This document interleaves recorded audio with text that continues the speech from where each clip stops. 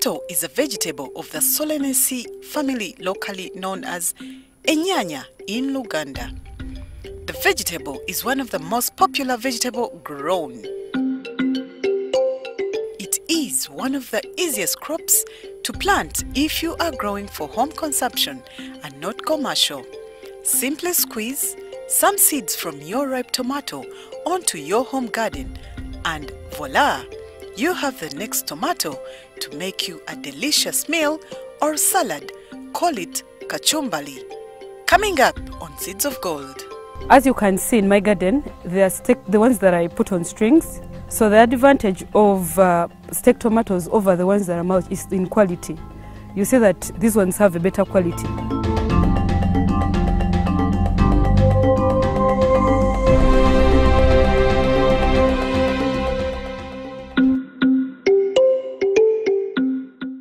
Sandra Nabasirye, 27 years. Young, inspiring female earning from tomato farming from the comfort of her home. From half an acre of land in the nearly urban setting of Nabingo in Wakiso, Sandra has decided to spare some space to engage in vegetable farming, including green pepper, but majorly tomatoes, to beat the income gap in her household. Holding a bachelor's degree in education from Makerere University, Sandra is certified trading it for agriculture. I came into farming.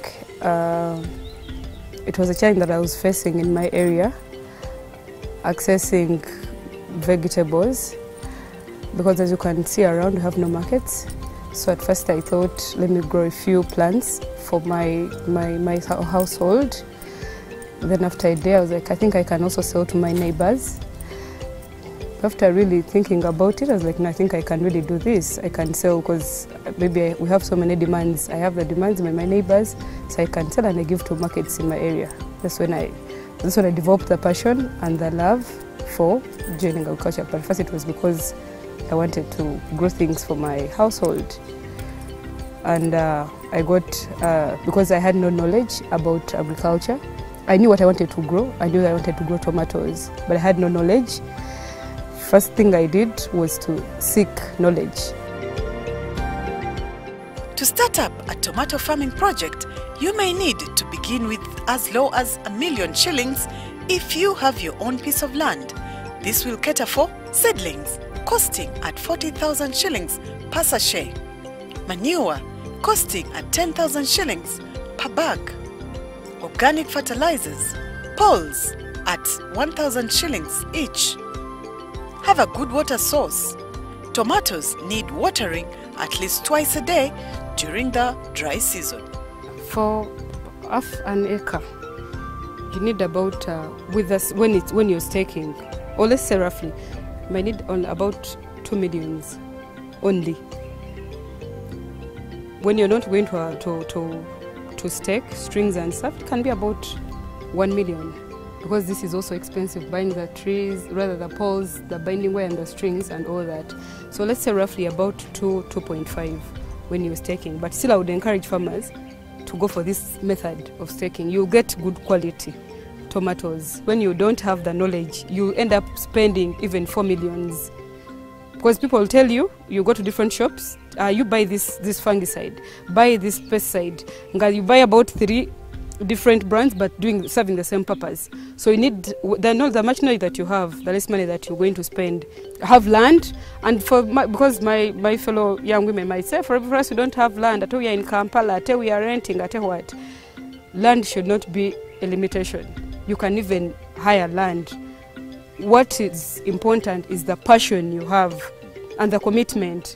You hire, you go and hire, then you start farming. You don't need to go to the villages. Even in town, I'm in town, but I'm getting money from here. It costed 42,000 a sacket, 10 grams, by about 3 sackets. There's 126,000, 3 sackets.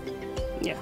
Then the manure, you don't even have to spend a lot of money. You can talk, because your surrounding areas talk, because me I talk to my neighbors who rear chicken. Because on market, a sack of chicken droppings costed about 10,000. But me I got at 7,000, 6, a full sack.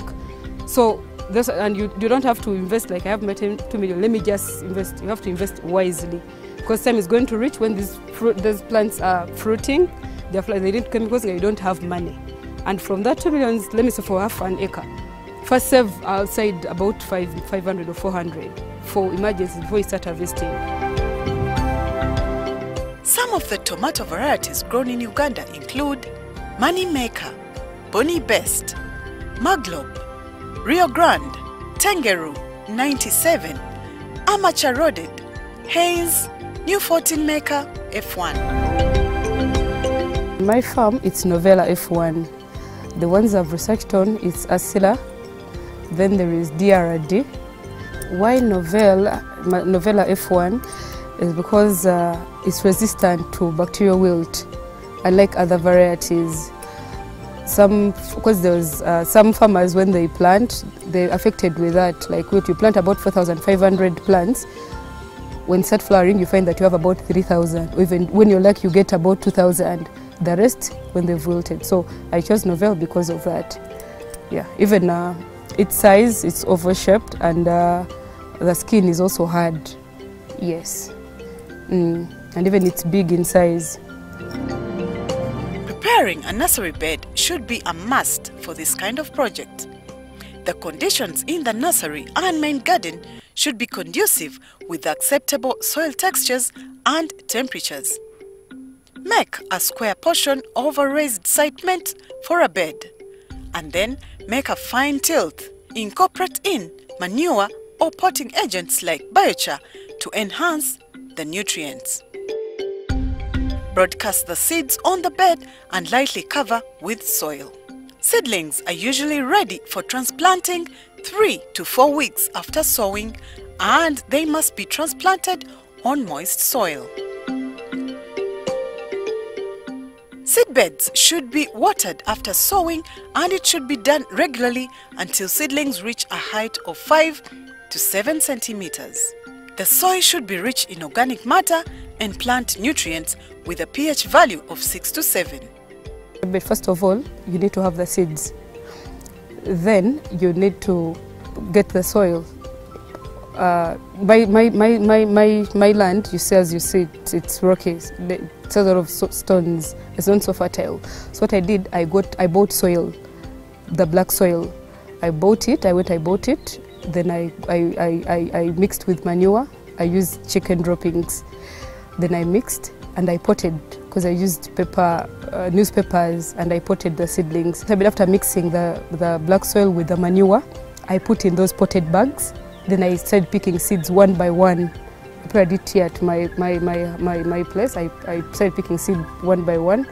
Then I was covering it.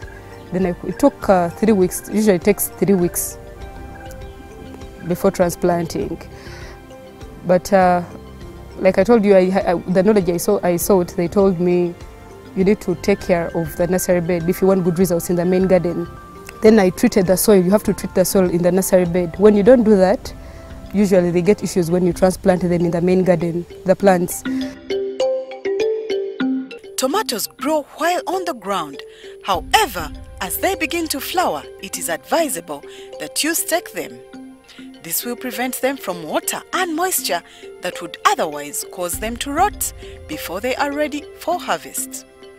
As you can see in my garden, they are the ones that I put on strings, staked ones, and even the ones that I mulched. So the advantage of staked tomatoes over the ones that are mulched is in quality. You see that these ones have a better quality. Like they're not affected by, like it rained, at either moist, at either they're rotting or what. So you get it in the quality is good.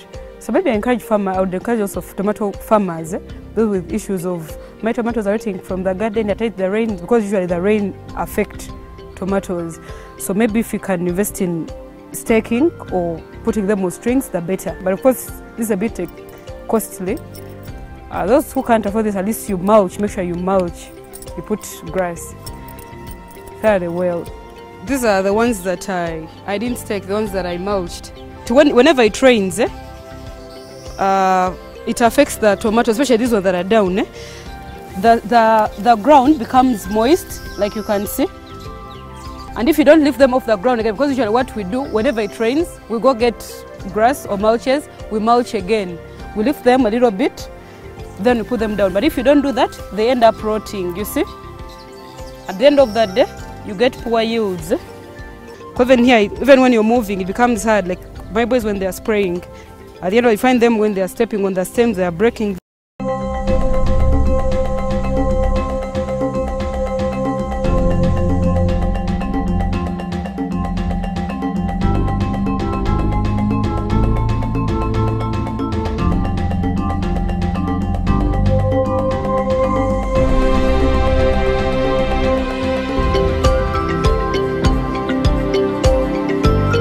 Finding correct information for many farmers may still be a challenge.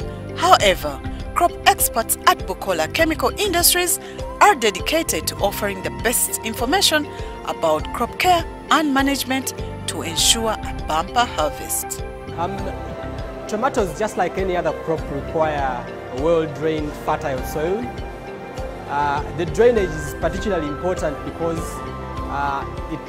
it helps to already avoid some diseases like bacterial wilt, which usually come later in stage, but it also ensures that the crop roots can be able to get water, nutrients, and to enable the crop grow very well. Tomatoes are one of the vegetable crops that requires being started from a nursery bed. What we observe is that tomatoes that have been started off from a nursery bed have better performance in the field. They actually grow way faster than tomatoes that have been planted directly. There's been a growing practice by farmers to directly plant tomatoes in the main garden. But what we see is that such tomatoes often get stunted, or they don't grow as fast. Their growth, their vigor is not as good as those that have been started off in the nursery. In the main garden, of course, you must ensure that the garden has been prepared very well. We do primary tillage, we do secondary tillage to ensure that we have a very fine tilth, which enables the seedlings, again, not to struggle as they try to establish in the main garden.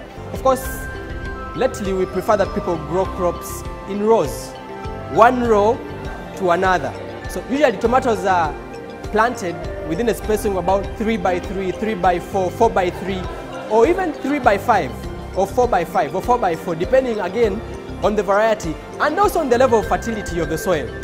When your soils are too poor in terms of nutrients, we need you to use a bit wider spacing, because that means you need to give each plant a bit of space. But to enhance the establishment, to ensure that your tomatoes are established very well, on the evening of transplanting, you're supposed to water the nursery bed. Watering ensures that as you get the seedlings out of the nursery, you minimize the damage that the roots are going to get. When the roots get damaged, they usually get wounds. As you pull them out, some get broken, so that creates a bit of wounds. So as you transplant them in the main garden, the wounds that have been created on the roots become entry points for some pathogens and even pests such as nematodes. The most common of those, of course, given the nematodes, are also diseases like Fusarium and then another bacterial disease we call bacterial wilt. To have your tomato seedling established very fast and produce as many roots as possible, you could use products such as humet. Humet is a natural substance that is usually produced from decaying organic matter. The other products we usually want to use at that stage are biological products, so substances that prevent the wilts. So we have biological organisms, Pseudomonas fluorescens and Trichoderma viridi, in products like BioCure F, BioCure B, and a combination with bacteremicin, which we mix in the water and either drench after transplanting or water in the holes before we transplant. These microorganisms work in a way of releasing substances that are toxic to the bad guys, to the other ones that cause disease, but they also outcompete the bad guys for space and for nutrients. The tomato garden must be kept weed-free at all times. very many ways of keeping your tomato garden weed-free. One of those is mulching. Mulching suffocates the weeds, but also enables the soil to retain the water or the moisture. What is very important about weed management is some of these weeds we see growing in the tomato gardens act as secondary hosts or act as reservoirs for diseases and for insect pests. One of those very common insect pests that harbors in the weeds are the thrips, aphids, and so many others. There are about 4 different fertilizers that provide very good nutrition for your tomato crop while in the main garden. This super green fertilizer is an NPK 10-10-7.5, but also contains micronutrients. It is a very rich fertilizer that enhances vegetative growth. So the crop is able to grow very fast, very green, and produces branches. These branches later definitely have a bearing on the yield. The more the branches you have, the more the tomatoes that you later on yield. When the crop is about to flower, that is about 1 week to flowering, we use a fertilizer called AgriGold. AgriGold is another very potent fertilizer with potassium that enhances flowering. So you have bumper flowering, you have too many flowers coming up on your tomato crop.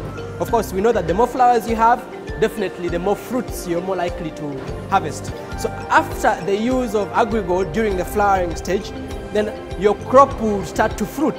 The first flowers will start to bear fruits. During that period, we introduce yet another fertilizer we call Kara. It has been specifically formulated to enhance fruit fattening, to delay senescence of the crop, aging of the crop. Sometimes when your tomato crop starts flowering or even fruiting, it begins to grow a little older. So if it grows older, it reduces the amount of time you will harvest from it. So Kara reduces senescence, it increases the life of your tomato plant as it fruits. What has been noted with Kara is that it also contains micronutrients that enhance the flavor.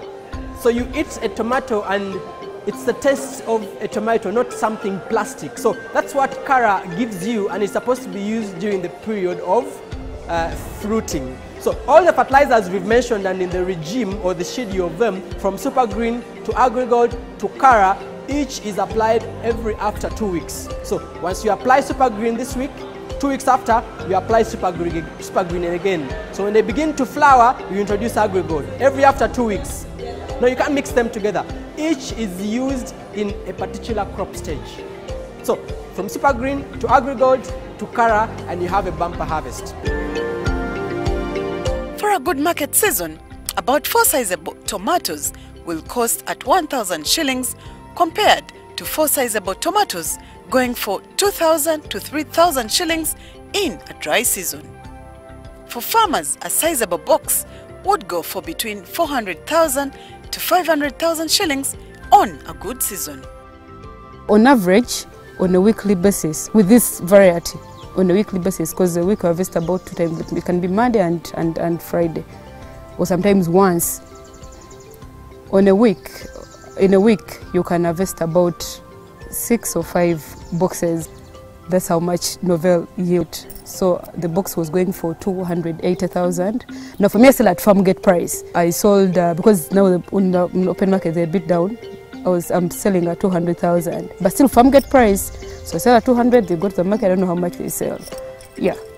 Every well-prepared stew or sauce should never miss a tomato or two. That is why tomatoes will always fetch market starting in your own home. To make it even easier as an entrepreneur, Sandra tops it up with the use of social media to spread her market search. Market starts from your home, then your neighbors. Because me, I now sell to my neighbors. Just not on a daily basis, people come, give us for 10,000, 5,000, 20,000, 30,000, just around my area. Then these people will take in boxes, because when these people who have small dollars, they come and pick from me on a daily basis. Well, social media, yeah, I've used it before.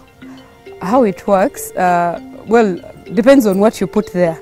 Because at first I wasn't so active. When I started growing this, I knew I needed market.